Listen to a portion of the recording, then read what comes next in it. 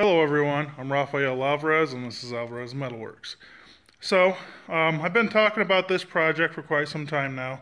This is an old retired ambulance that I picked up from my former employer, and it's something that I'm going to turn into a tow rig for Project Pathfinder. Okay? So, with that being said, we're going to get started on this thing right now.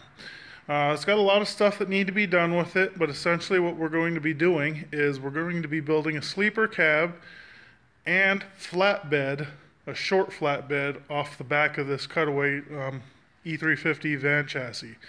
This is a 1998 Ford E350 with a 7.3 power stroke. I need to change out the flex plate in it. It's got a cracked flex plate. I do have one. I just haven't really got around to dealing with it, and and there's some other things that need to be dealt with on it mechanically, but nothing too major. It ran and drove just fine on the way home, outside of the flex plate noise. But we're not going to get into that in this video. This is basically what we're looking to do. So we have that rectangle tube, and I need to build two frame rails that are the main structure for all of this. I originally planned on making the sleeper cab one unit and the short flatbed another unit, so that it has a the pivot point like a pickup truck does. But then I changed my mind on that. I changed my mind for a number of different reasons, but the main reason was simplicity, saving material, and cleanliness. I like the idea of having that whole sleeper and bed be one continuous piece of sheet metal. Or not a continuous piece of sheet metal, but when it's all finished, you don't have any seams. It's going to look like one continuous piece of sheet metal. So this frame rail, as you see here, this is a side view again, it's going to come over here, and then it's going to overlap and step up and then come over here. The reason why we're doing that is because the lower section of that frame rail will be here. It's going to step up where the axle bumps up. It's not necessarily to clear the axle because I'll have plenty of room. What it is to clear is the bump up in the frame, in the factory frame.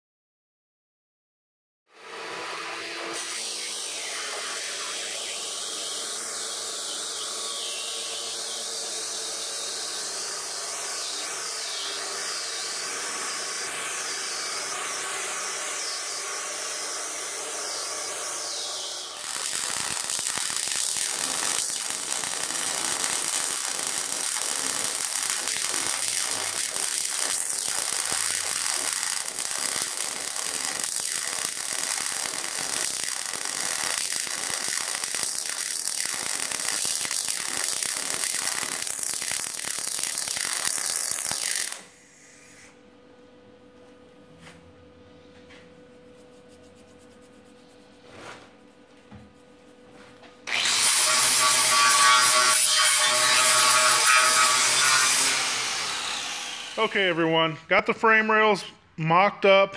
They've got some spacers and things holding them in place on the frame.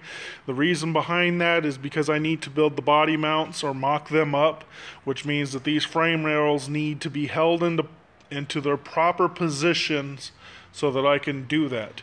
Okay, everything is squared up, everything is at the height where those frame rails will sit in comparison to the chassis frame, and that's pretty much it. I've got 4-inch gap between the top of the chassis frame and the bottom of the sleeper cab. This section here in the back is for the flatbed. Here in the front, the bottom of the frame that sits underneath the sleeper cab is actually flush with the top of the chassis frame. I've got about an inch gap between, the new frame for the sleeper and flatbed and the chassis frame, which is plenty. And I've got to do some modifications here. I need to get rid of that heat shield so that this sits down exactly where it needs to be before I build up my mounts and whatnot.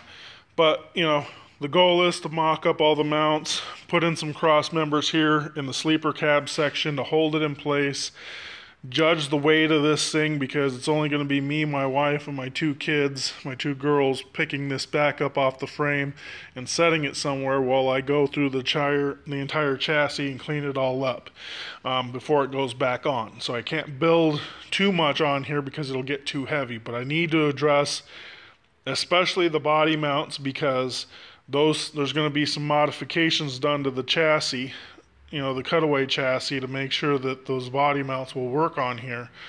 And those have to be done before I clean up the frame and paint it, so I'm not painting it twice and, you know, grinding off paint and then re-welding stuff and then doing it again. So with that being said, that's where we're at. You can expect to see that in the next video, the body mounts and some of the cross members. I'm not going to get into a lot of details about what needs to be done next, just to keep this video a little bit short. But what I will say is, you're going to see a lot of you know, restoration of the cutaway chassis before we see any more fabrication work. What else? Oh, I did want to ask you guys for some feedback. Originally, this frame came with 10 body mounts. We had 3, which will be underneath the sleeper, and we had 2 back here. Hold on. If I'm talking about both frame rails, or 6, 1, 2, 3, 4, 5, 6, they would fall underneath the sleeper, and 4, 1, 2, 3, 4, they would fall underneath the flatbed. Those are the original mounts that were on here with the ambulance box that was on here. The ambulance box had a significant amount of weight here in the front section, dealing with seating, oxygen tank, gear, a lot of weight here in the front versus in the back. I'm not going to have nearly the amount of weight that they had in the ambulance as a whole, not just the box, but as far as gear and things like that on this chassis.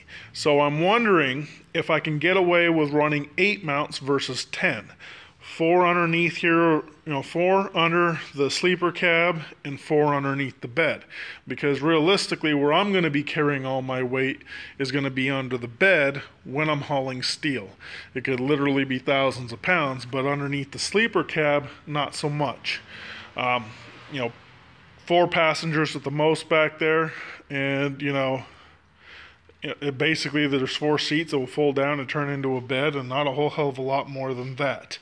So let me know what you guys think. I don't want to compromise the structural integrity of it, so I may run 10 mounts, but I've got 8 polyurethane mounts right now. I'm going to contact Ford. If you guys know where to get these factory mounts, let me know. I'm not going to reuse these ones, as I said earlier in the video.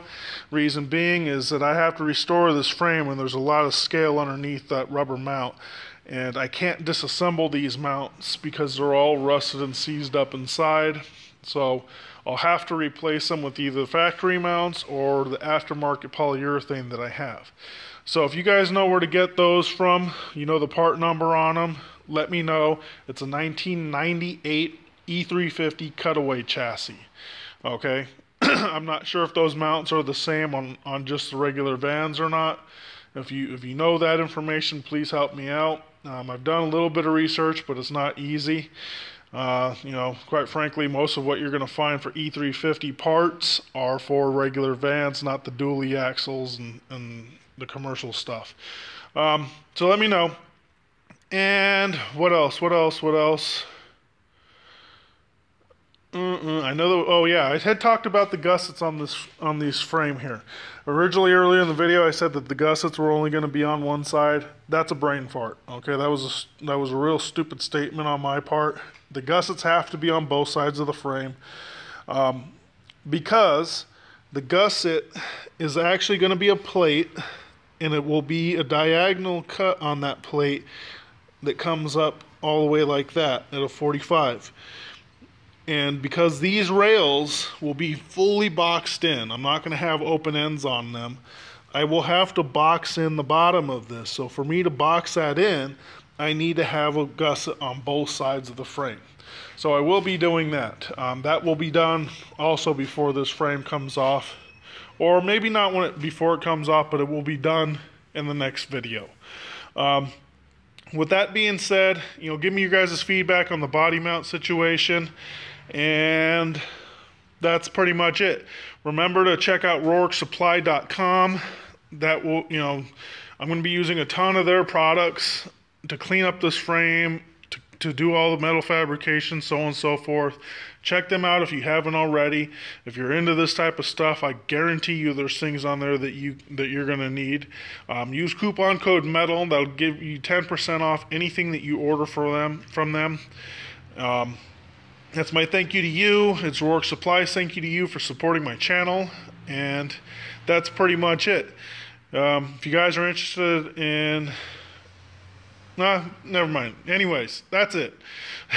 Thanks for watching. Remember to subscribe, comment, like. Go like me on Facebook. You will see update photos from this build before you see the videos. So if you're looking for quicker updates, go like me over there if you haven't already. And, that's pretty much it. So thanks for watching. Talk to you guys later.